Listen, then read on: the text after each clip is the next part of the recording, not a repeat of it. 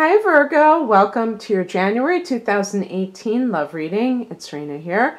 So as you can see, I've already laid out the cards. I think this is my third attempt to get out this video. And what I've really haven't gotten that far, so that's a good thing. The heart of the matter is the Page of Pentacles, which is a card connecting to some sort of message or some sort of new relationship with an earth sign, an earthy person.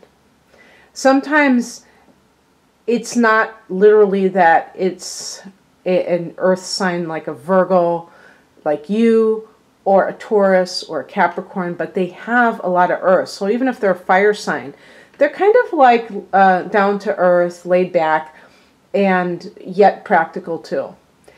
Now, this can also be a message that you have received. In December, we did have a Mercury retrograde where you may have come in contact again with somebody from your past.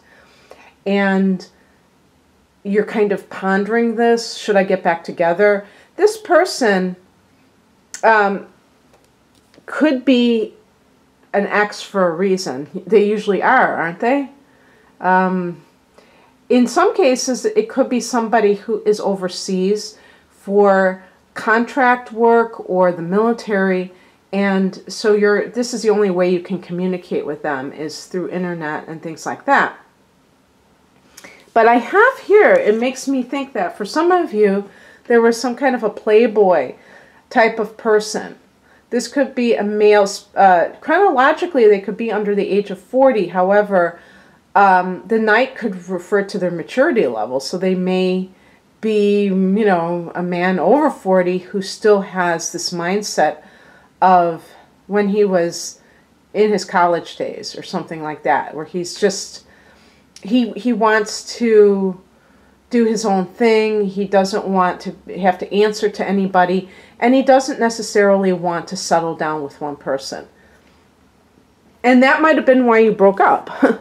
Because he wouldn't commit, or I should say, and he was seeing other people, because this could be that kind of a situation. It is connected with Sagittarius, which I would bet a lot of you, or at least some of you, may feel like, oh yeah, I was with this person, because Sagittarius and Virgo are both mutable signs in astrology, and they form a tense angle, but time and time again I see people that square off with another sign and they're together as a romantic couple. So maybe sexual attraction brings the two people together, but their personalities are very different, and that tends to produce a lot of irritation. But the other fire signs, and I actually associate this card with Aries, so that could possibly be it, and Leo's the other fire sign. But that might have been a bone of contention between the two of you, and you. But again, some people, when they're separated from somebody, they start to feel this sense of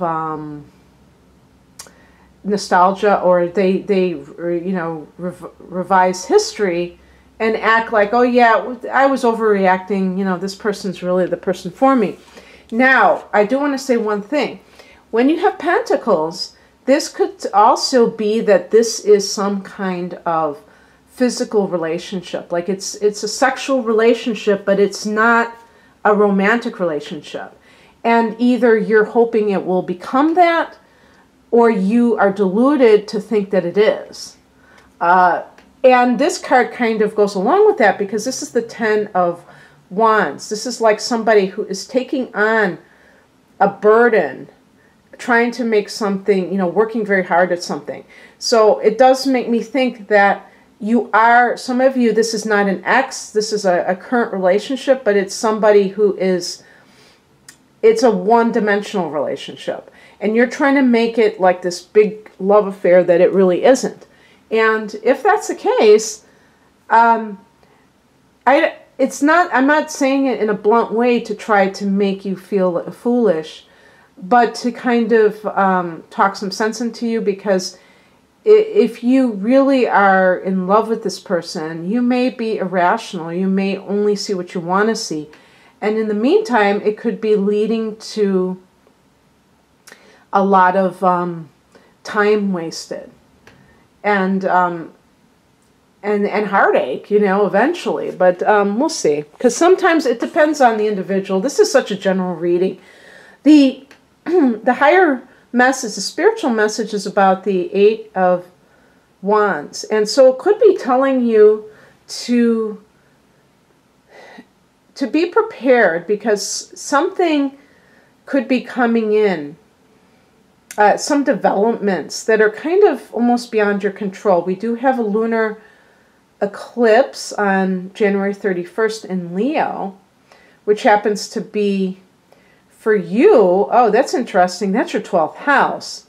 So that's kind of like a karmic situation, Virgo. That's going to be interesting for Virgos to see how the lunar eclipse affects you in the 12th house.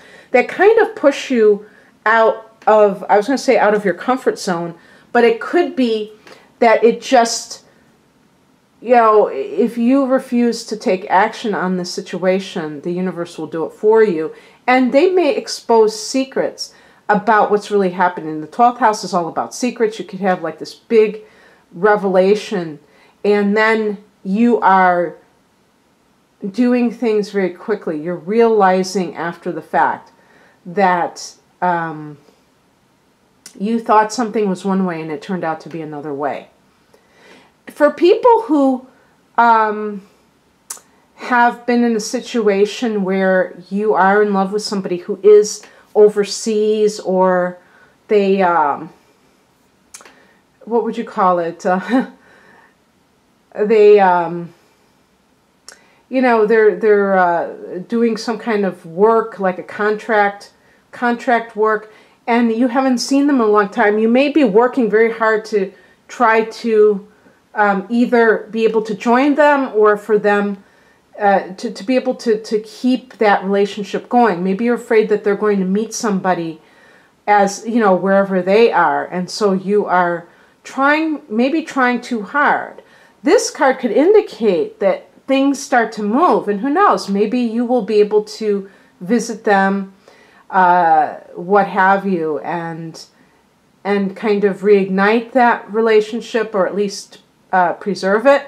Remember that any relationship where both people are committed, it cannot be impacted by a third party. It doesn't, even if people are being, you know, having someone throw themselves at them, they're not interested. So in one sense, you could say, if you really are secure in that person's love, you have nothing to worry about. But if it's a new relationship and you feel like you haven't cemented that kind of commitment from that person, then you may want to visit them to keep the flames going, and you may get word just at the last minute that things have gone through. What crosses you is represented by the Six of Cups. And as soon as I picked this card, I thought of twin flames, because this is the card of soulmates. But twin flames are a very popular theme. And I would like to really delve deep into that to kind of get more clarification on the difference between soulmates and twin flames, how this plays into actually having a healthy relationship with somebody, because there is too much that I've read so far that suggests that twin flame relationships are very tumultuous, and yet people seem to really gravitate towards this idea of twin flame, almost, it seems, more nowadays than soulmates. And I wonder if it's because there are more challenging love relationships these days, and people have kind of given up on having a harmonious relationship, and because their relationship is full of so many ups and downs, they want it to be special, and therefore a twin flame relationship. So I'm reading this as a challenge card, and the thing I would say about it is to look at how you're viewing this relationship. And if you're, you really want, Virgo, someone that can give you a sense of value added to your life, will this person provide it, or will this person provide just drama and distraction? And sometimes distraction can be helpful if somebody's going through a lot of pain. So it's like, if you're going through the pain of one thing and you have like this nuisance, maybe that can help. But I'm talking about overall, if you really want that healthy relationship. With Virgo, you want a partner. It's almost like a business partner. And I know that sounds unromantic, but the typical Virgo person is much more interested in a person that they can be productive with than having, flowers and all that stuff. That's not really the core of a Virgo personality. Obviously, you're not just your sun sign, and you might have, Leo. Leo is right next to you, and that's very romantic. So, but looking at it just from that point of view, I would say if this person is chaotic, if you feel like you're always having to be, assume responsibility for their mess ups, that could also be where it's almost like a parent-child relationship, and they're very irresponsible, and you're the adult in the room, that kind of thing. That is not a relationship of equals. And so that kind of thing just ultimately will lead to exasperation. With the Six of Cups, there could also be like a person who is a Cancer who you are estranged from. Now, in some cases, it may be a good thing, but in other cases,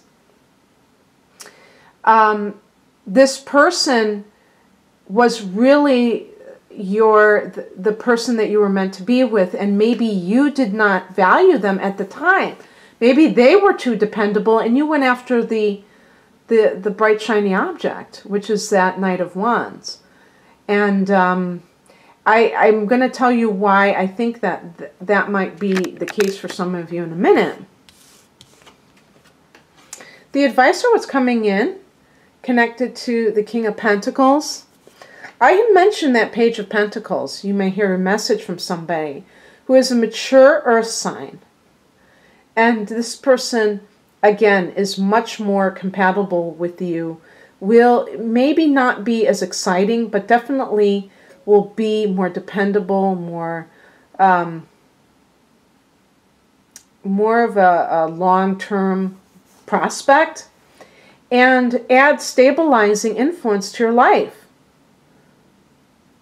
This could also be a facet of you that you are becoming the highest expression of yourself.